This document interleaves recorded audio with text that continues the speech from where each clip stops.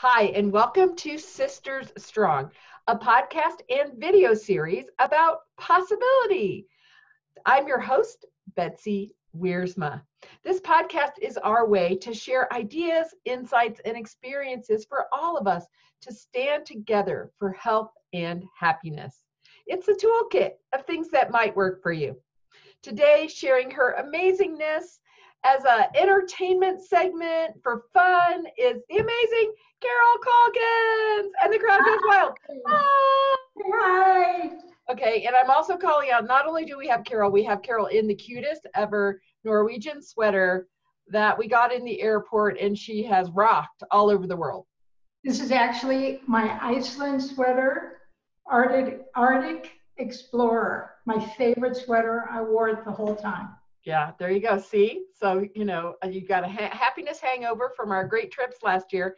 So, Carol, today I wanted to really give people a break with some great poetry. And I want the best part of this is the story behind how you became a poet. So, will you go back a little bit and tell people who you are, and then a little bit about your life outside poetry, and then how you found poetry? Sure, that sounds great. Well, for 42 years, I worked in healthcare and higher education. And I met some really interesting, wonderful, wonderful people, had a lot of great friendships, and got involved at one point in CampExperience, which was life-changing for me in so many ways. And I'll share more about that when I talk about my poetry. And really, the big thing that happened for me is a dear, dear friend of mine had breast cancer. And she fought it like a trooper. I mean, she did everything she could, and she had such a positive attitude. She was just amazing. My friend Linda was an extraordinary human being. And about a year after she had had many surgeries, radiation, chemo, the whole works, it came back with a vengeance. And I remember talking to her right when she found that out. And so she was given a very short time frame, and a matter of 3 to 6 months, something like that. And 2 weeks later, she was gone. And what happened for me is I meditate every morning for an hour. It's my time of prayer, peacefulness, calming my soul, connecting with me and the universe. And I had this sense of Linda coming to me. And all of a sudden, I got this poem, "We've said goodbye 1,000 times." And it was so appropriate because so many people were saying, I didn't have time to say goodbye because she passed away 2 weeks after she got the bad diagnosis. So I sat down at my computer, and it was like automatic writing. And I wrote my first poem. I'd say about 3 months later, I had 500-600 poems, and to this date, I probably have in the thousands. And so that's basically how I got into poetry, and I love it. Well, I think there's a backstory too, because I know you so well, that when you were at CampExperience, one of our themes is always, like be your best and you can do it and all that. And you said when you were a child or when you were young, you had actually had a journal and thought about poetry, or you wrote poetry when you were young. There was some story in here. Okay, what happened was when I started writing and putting books together. And part of the reason I did that was because I kept meeting camp sisters, extraordinary, amazing women who encouraged me. I can still remember being with Char Bloom one night. We had a camp event. It was, and the whole staff stayed overnight at a hotel. And I was reading some of my poems to her, and Char said, "You should put it together in a book." And then I went to Kathy Hawk, and she advised me and told me who to connect with. And the next thing I knew, I had all these things happen. I had books, 5 books. Okay, now do show and tell. Go slow and show them the first one. Well, what happened was, and it wasn't with the first book, but I think it was with, there. I think it was with one of the later books. This is Bring Poetry to Life. I was going through some papers looking for something. I was looking for some medical papers actually for a new doctor I was going to. And I found a poem that I had written years and years ago. And I read it and it was really good. I was really surprised. I had never known that I actually was a poet. And that was kind of reinforcing to me that I had really found my path and it was the right path and the right expression for me. Well, we're so lucky. The world is lucky. So how many books do you have now so far? I have 5, and I have many more poems that I could put in books. And tell everybody the names of the 5. So, Okay, the first one is Bring Poetry to Life. The second one is Bring Poetry into Your Life. The third one was inspired by you, Betsy. We were coming up on the 10th anniversary of 9/11. This is the only book that I actually did research on. All of the rest of them, the poems, came through just naturally. And this is called Bring Poetry to Freedom, and it's a tribute to the 10th anniversary of 9/11. Bring Poetry to Spirit. And then my last one was Bring Poetry to Heart. And then another inspiration from another camp sister, Betsy Wiersma. I love being inspiration to you. It's my job. I put together a set of 24 cards of some of my favorite poems. The one on the top is called Infinite Possibilities. And it's really cool. It comes in this nice little package and it makes a great gift. And it's wonderful to put in cards. Yeah, into greeting cards, into places you can put your one poem at a time, or I do multiple poems. It's a wonderful product. So, it's really fun. I really am enjoying it. And a lot of people give me feedback how much they like to just pick out a poem for a daily inspiration, or they put them in cards to send to people, you know, so it's really kind of a neat thing. So, okay, well, so now we know the background of your brilliance. So let's share some poems and let's just do some readings, because this is a little entertainment podcast and video today. So I think I asked you to pick some, and then I have my favorite one, which is above my desk. So are you prepared to do poem number 1? Yes. Okay, the first poem is actually in this wonderful blessing journal. We're doing a lot of cross promotion on the show today. There you go. There's the blessing, the live big, dream big, live big blessing journal. And a poem was, of course, how you started that good journal. Okay, read that poem. What's it called?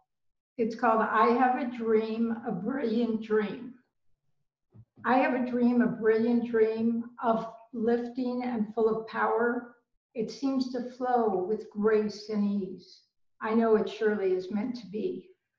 I have a vision, a crystal clear vision, radiating an energized beam of light with focus true and kept in sight.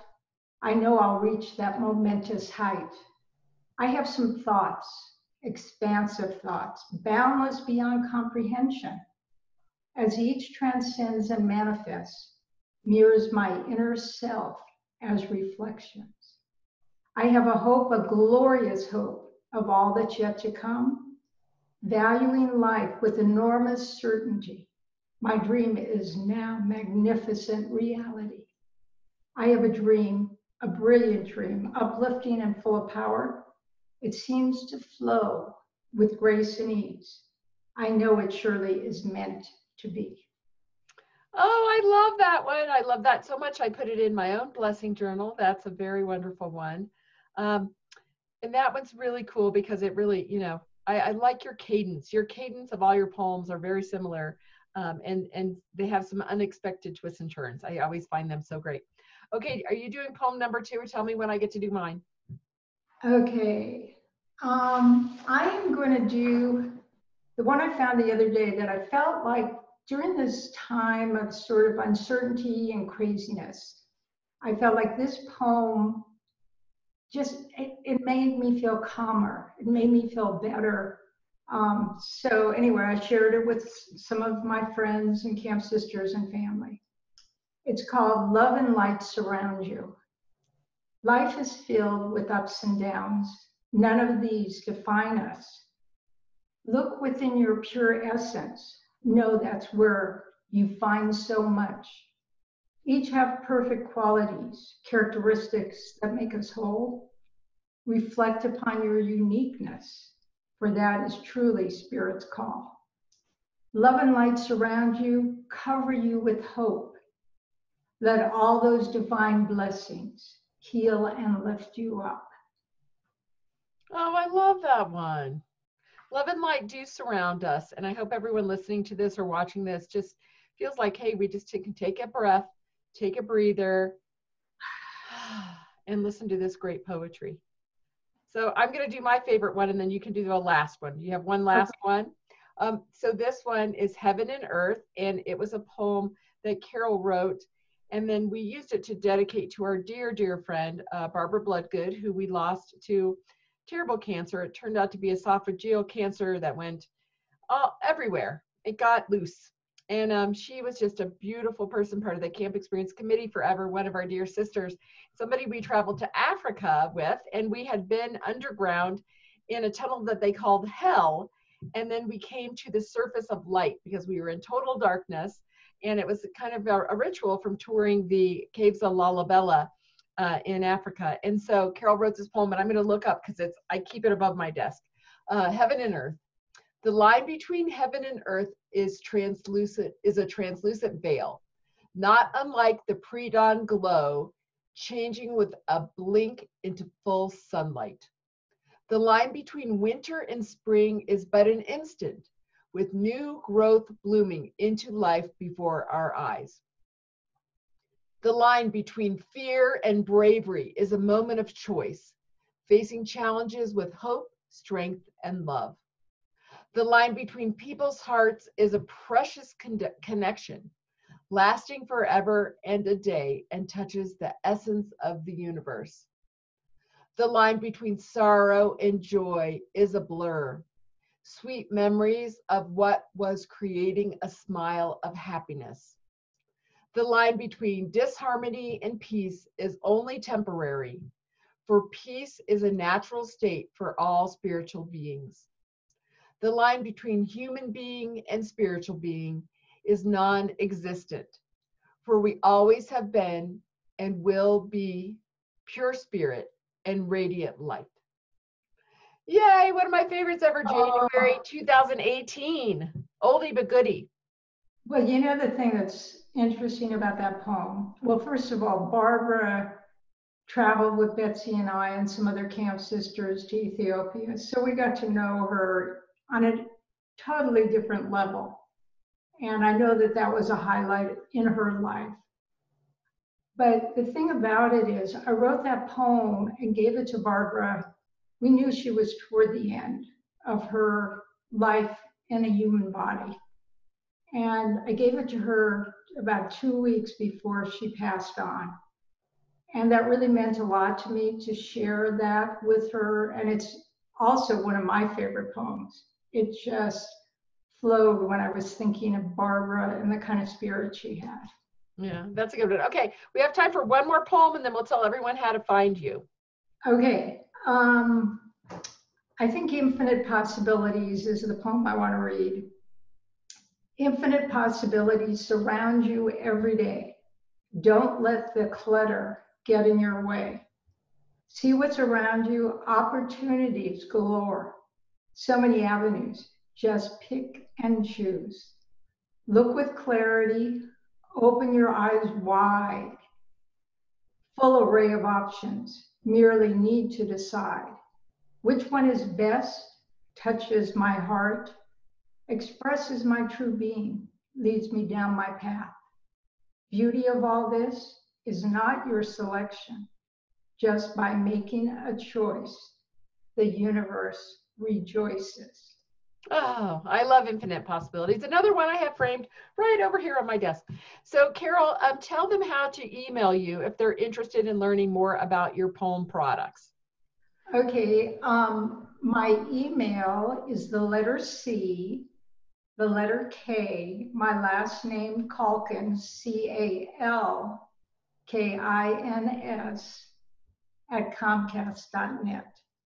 So if you get in touch with me, if any of these poems inspire you and you would like me to send you a copy, let me know. Oh, that's such a wonderful gift. Well, we really appreciate you being the executive director of the Global Sisterhood Network, a traveler and an envoy for Camp Experience around the world, and a wonderful member of the committee and my very, very small personal home team staff. So thank you so much for your great work in the world. Thank you all for listening to Sisters Strong. This is a podcast and a video series about possibility. We are part of the Global Sisterhood Podcast Network, which are women on purpose with messages for good. Please share our helpful messages and uplifting energy and these great poems today with other people that are looking for ideas for a happy, healthy life. I'm your host, Betsy Wiersma. Bye and thank